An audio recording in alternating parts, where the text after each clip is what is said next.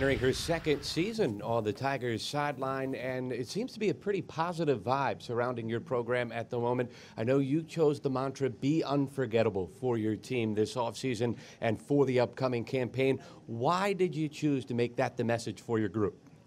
For our young women, we really talked about making an impact just in the community, the Towson community, as well as on the basketball court. So we're very excited about it, and the women have definitely responded to that. They're definitely working hard and working to be unforgettable.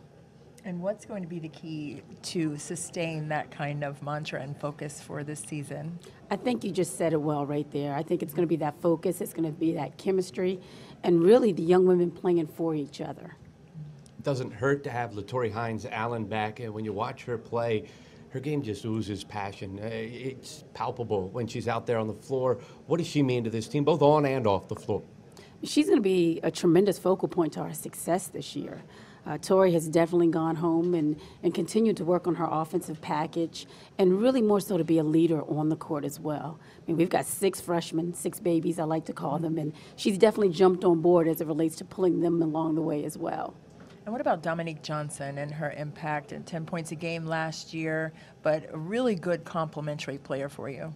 Dominique knows that she has to step it up in a different area for us this season, and I'm really depending on her to be able to score, to put the ball in the basket. I mean, her range is tremendous, her attitude is contagious, and I'm very excited about where she's headed. You lose Tanisha McTiller, who led the conference in scoring. We talked about some of the players that'll try to fill that void, but how do you duplicate the 18 points per game you lose with McTiller's graduation? Ooh, I haven't figured out how to duplicate it. However, with this group, there's a lot of depth on this team. Probably in my years of college coaching, I haven't seen a squad that's had this much depth. And I'm going to be dependent on this whole team and this whole squad to really fill that void. And in terms of leadership, you said you had 6 babies, 6 new players. Yes. How have they embraced the mantra and the acceptance of being led by the players who have been in the program? The good thing about each of those young women, they come from winning programs, and that's all they know. So they've really brought that hard work, that work ethic to the court every single day. So I think that's playing a huge role in that. And again, my seniors are being leaders. They're pulling them along the way. You've talked that probably all of these babies will have a chance to have some impact in their first year at Towson. Who in particular may be ready to go right away when you get to opening day?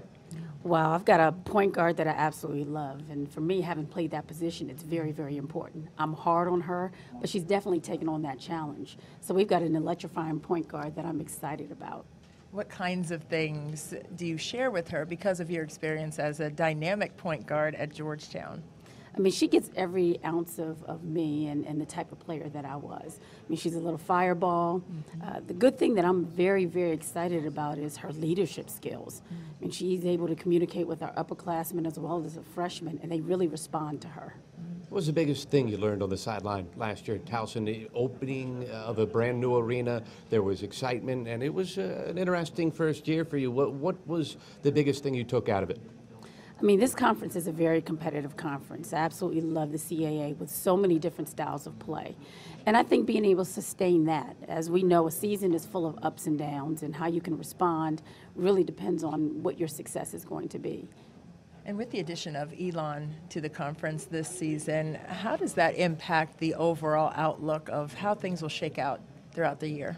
Anytime your conference is able to grow and bring in competitive teams, such as Elon with a great coach, I think it's going to do nothing but be the best for the CAA. Because you have so many young parts, how important is non-conference play to build a little bit of early momentum so when you get into CAA action, you guys are ready to hit the ground running? Very excited about our non-conference play. I mean, we start off at Penn State in the preseason WNIT. We play 2 ACC schools, 2 Atlantic 10 teams. So it's going to be very challenging for us. So our babies are going to learn along the way, and we'll continue to get better. We hope to be playing our best basketball in March. 13-16 in her first season on the sidelines at Towson. It is Niki Reid Geckeler, the head coach of the Tigers. Thanks so much for joining us here on Media Day. Thank you so much. Thanks,